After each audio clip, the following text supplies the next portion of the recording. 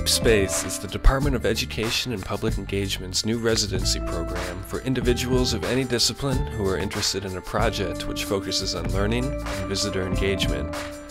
Launched in 2012, the residency length ranges from 1 week to 1 month and ties conceptually to MOCAD's exhibition programming.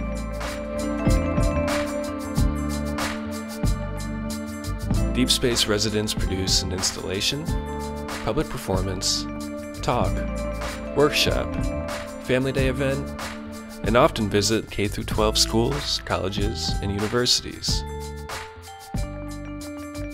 This season, our Deep Space resident is Shani Peters. The project that I'm doing at MOCAD, that I've been doing at MOCAD the last 2 weeks, is called Moving Murals, History, Culture, and Video. I describe my work as video, printmaking and public projects, but that they're always intersecting. I think I really began making videos the way I make them and the way I share them because I want to do work in a very public way, and I want lots and lots of people to see my work, not just people that are already kind of on a gallery track. So to that end, I've been thinking about how to position video art in the world so that it can function as public art and so that it can function as an impetus for public discussion and activity and community building. So the murals move in that they're like motion pictures, moving pictures, and in that they move outside of the museum. We've done screenings at the Eastern Michigan University campus and at the Northwest Activity Center through the National Conference of Artists Michigan chapter. Telephone.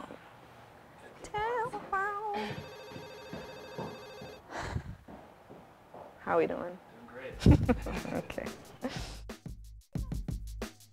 So I made this video called Reprogram that is showing as part of the Moving Murals program, and it puts the Cosby family and the family from the Good Times, the Evans family, together inexplicably as one united family.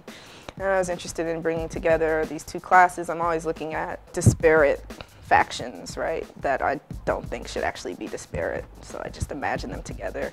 So there's clearly lots of class divide in the Western world in general, but also in the Black American community. I wanted to make a sort of underlying commentary about how I think all of our families really have both of these economies happening all the time, and we just kind of pretend like that's not the case. Don't you know I got 3 jobs to be at?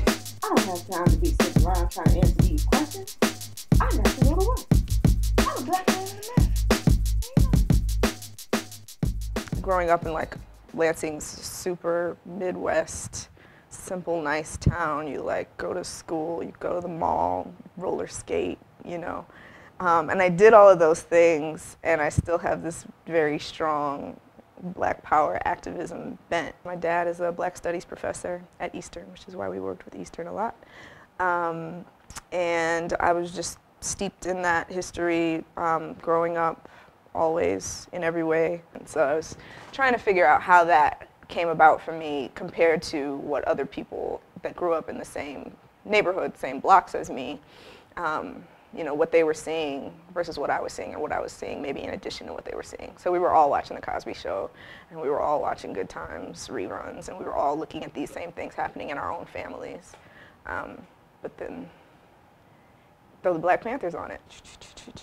That was the idea.